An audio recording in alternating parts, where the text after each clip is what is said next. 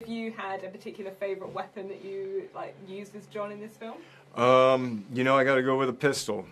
I mean, John Wick's about the pistol, so yeah. What is it about the pistol that you love working with? I think it's the one that I have the most contact with, and I do most of the manipulations and reloads with, and it's the one where I get to just make stuff up, my own way to carry, and it's just it's like another part of my body. I think the drag. What was the shotgun? The Genesis. With the Genesis with the dragon's breath. And 10-round mag. it's quite the firearm. That was pretty crazy. That weapon was that'd be fun. banana cakes.